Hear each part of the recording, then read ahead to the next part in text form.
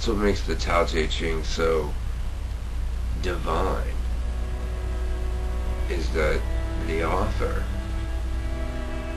a truly blessed soul, tried as hard as he could to maintain enough objectivity to leave absent from the work his own subjectivity, the time and the place where he was when he conceived of it. It's timeless. It's a timeless work. And what is in nature? What is the basic message of the Tao? That the way is the way, and that we can't know the way, but we can strive for the way. Which is essentially saying the same thing that we can say 2,500 years later. We know because those of us who know we don't know. And we know they don't know because those who don't know claim they know.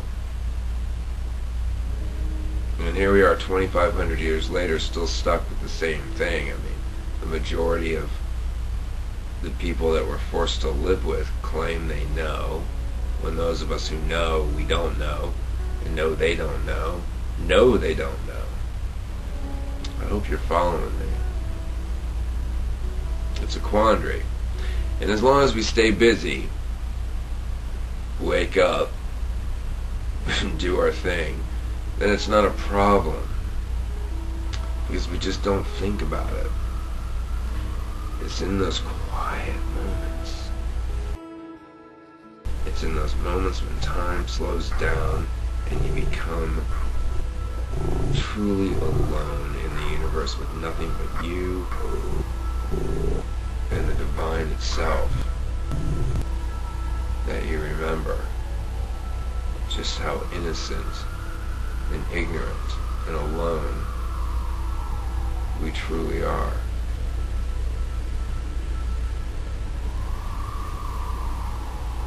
You know, I don't have any doubts about meeting the divine when I die. And I think that's a gift. They call that the gift of faith. Yeah, I don't think I've ever gone to sleep doubting the divine.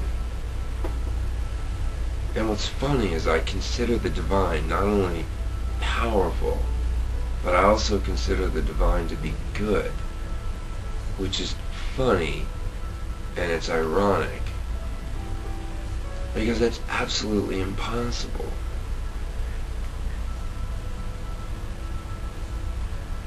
You can't have a divine that's all good, that controls a world that is so truly fucked up.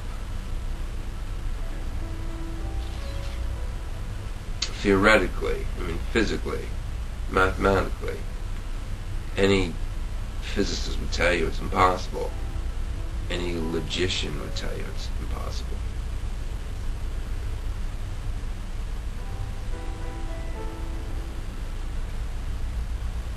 And yet I believe we cling to that idea of an all-powerful and all-good God force out of the want of safety and security. And if we truly face the reality of it, children lost at sea, abandoned by their parents, sink or swim, I think we'd all go fucking mad. I think that's why it's so important to the powers that be to keep religions in the hearts and minds of men. I don't think that's a bad thing. I think it's a good thing. I think that you have to be very responsible to come to terms with our isolation and our ignorance, and still be a good, responsible human being. It's only the wisest among us that could do that.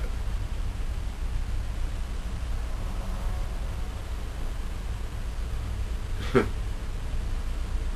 yet I don't doubt it. Spiritually, that is. I mean, in my heart, if I close my eyes, you can feel the divine. It's that force that's within us. It's that force that makes me be able to do this. Just by thinking about it. What is that? What is that? It's a force. And it's a force that we haven't been able to nail down with science. What is that? Matter moving through space. Through thought energy. I think it, therefore I can do it. I can think it, I can do it, therefore I am. Has to be a force behind that. And yet that force doesn't have to be all good.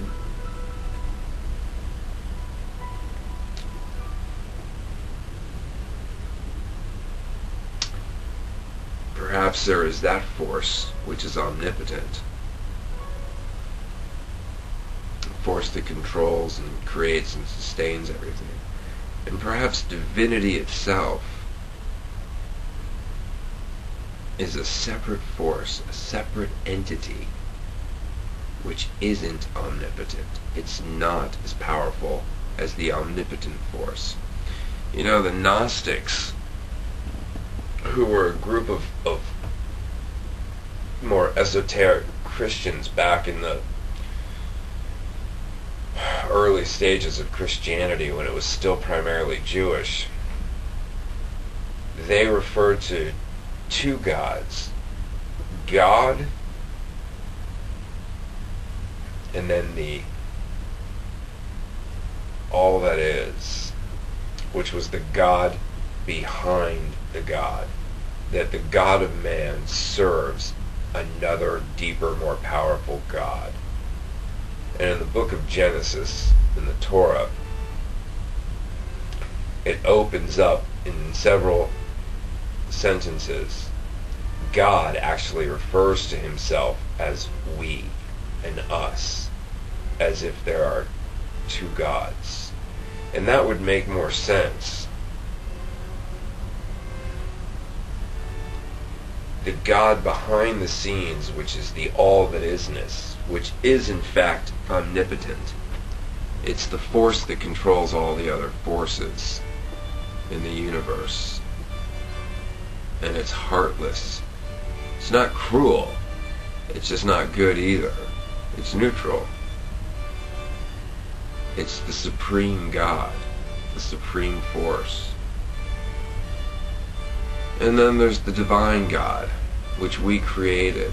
We don't have a proof of a divine God. In fact, if you took the human equation out of it completely and you just looked at the way the universe worked, the way that the rest of the animals just hunt each other down and eat each other, it's survival of the fittest. So I think the idea of a divine God or a holy God or a sacred God or a good God, I think that's something that is unique just to the minds of humankind. And that's okay. Because through our thoughts, perhaps by now, we've created that God. I mean, think about how many people who have died over the last 30,000 years, the last million years. How long have we been creating gods now? 10,000 years? So think of all the people who have died over the last 10,000 years. The soul is infinite. I'll give you that. We're never born and never die. We just reincarnate in different form. So all these souls that exist in different forms who have passed on from their human form, they carry with them this concept of the good God. And perhaps through that, their energies collect to create what we know now as a good God or divinity. It's that good God versus the all-powerful, neutral, uncaring God.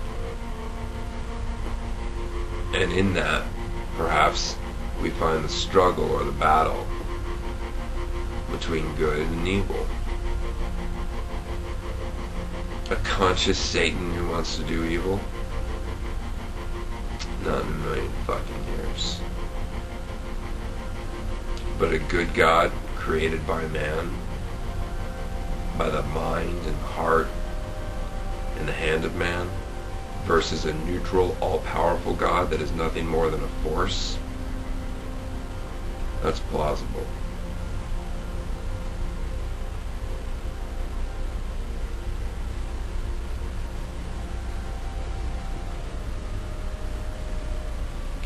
And that's something to believe in.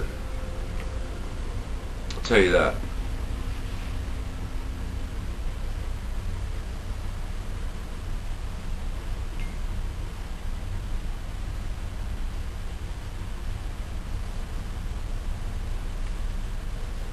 I'll tell you something else too. No matter how many times we think about it, talk about it, read about it, we still end up in the same place. We could have the same conversation every night for the next 50 years. We're still going to end up in the same place, not knowing and wondering.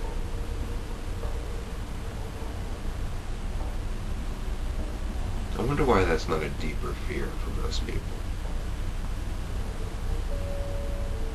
Do you think it's just because they keep themselves so busy that they never think about it? Or do you think it's because when they do think about it, they just immediately grasp at the closest indoctrination they can find in their mind? So they tell themselves, that's a ridiculous thing to think about. God is good. God loves us. We're going to go to heaven. Grandma's in heaven. Our little dog, he's in heaven. And then they just go on with their day. And then they teach that to their children. And it just gets passed on and passed on. You know, and over centuries and millennia, we change those ideas, we reshape them, and we tell ourselves, now we know, now we're right. Before we didn't know, now we know. Before we weren't quite right, now we are right. And that's funny. I mean, that's truly funny. We always think we're right now. We always think in the past we were wrong. So if we step back and we propel ourselves into the future, how will we change what we currently believe about God